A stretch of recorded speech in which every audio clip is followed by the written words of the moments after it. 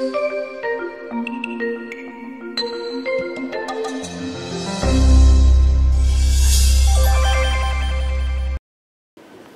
you want to speak to these so many people, you would feel the need to prepare very well. You know, you need to go across all your wordings. You want to be sure you're politically correct. Well, I'm not really very well prepared because this happens in the midst of everything.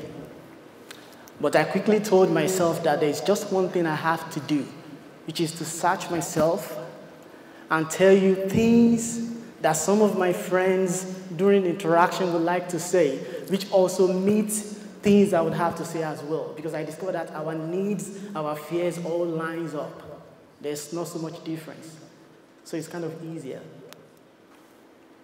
I have just 3 key messages to say to all of you.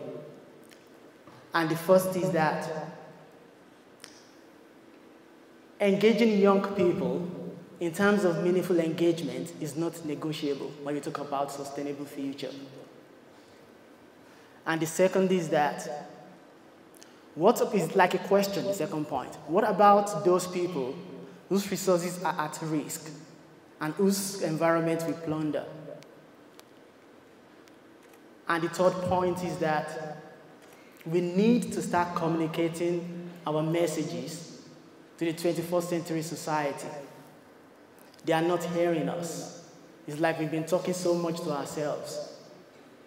This is a very big gathering, and it's going to be nice to discover that we're not just here, but others are here with us, but they can't come because this place is far, and the overall cost implication is not what they could cover. Before I go much more into details, I'll tell you a short story about myself. I'm a Nigerian. I grew up in southwest of Nigeria. It's called Ibadan. At some point, that is one of the biggest cities in Africa. It's not that I grew up seeing trees all around. It's not because nature abound. I studied forestry because I wanted to be different. I wanted to do something that is not similar to what everybody else wants to do. I have no idea what I was getting into. I just saw the course of study and I said, oh yeah, this looks good. At least I stand apart. But when I started, I saw that the future is kind of bleak because I'm not sure what the future says. I don't know what I'll do tomorrow. There are so many people like me here today. Some started forestry because they live with nature. Some started because they are like second fiddle. They made some entry exams into some universities, and they are not, they didn't meet the cutoff mark, then they just drop off, they are kind of sieved off into other courses of study. One thing we all have in common is that we have our fears, we have our needs, we have our concern, and we have expectations too. At some point in time, we want to be able to look at the future and say that there were people before us, and those who were before us knew what they were doing. That in pursuit of sustainable solutions, they availed themselves an honest account of the present. They listen to others. They ask questions, why? Why are things the way they are? And they try as much as possible to communicate outcomes to the outside community, to the society where we found ourselves. When I say we need to ask why, we need to ask why those who are forestry-dependent communities, why they are not able to raise their voice or what restrictions they face. We need to ask why young people are not studying forestry, or why they don't want to study forestry, or why they don't want to stay in the sector. We need to ask why young kids don't have, I want to be a forester on their preferred ambition list. It's not because they are doing as they are told. It's because they cannot imagine it. They can imagine being a doctor. They saw comic books, they watch cartoons, they watch TV. So it's imbibed, it's inherent in their brain, and they can simply say even what they don't fully understand.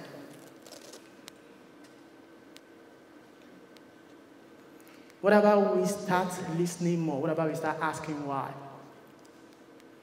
I will give you a specific case study of illegal logging. Why people actually carry on with illegal logging is because most of these people don't attach themselves to the goals we have.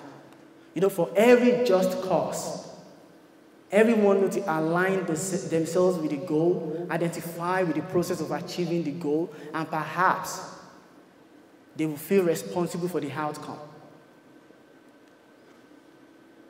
What about we start communicating differently in the 21st century? What about scientists? You start sharing your ideas, not just with Science Direct. The society don't read Science Direct. They don't read journals. The society watches TV. Society Facebook. What about we have people in our midst who can answer just one question? How can we communicate forestry to the society such that 60-year-olds understand, 20-year-olds want to know more, and 5-year-olds get excited?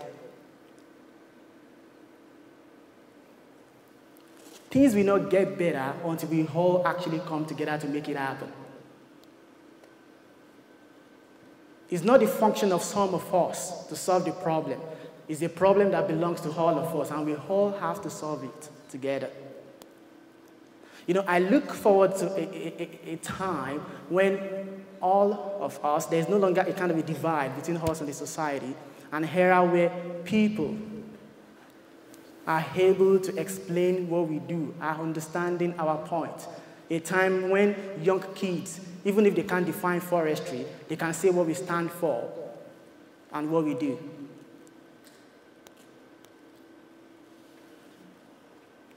Today, young people, we give you the opportunity to listen to them, to share insights, and to have an intergenerational dialogue. It's going to be nice to have you around, and we hope you can join us. Thank you very much.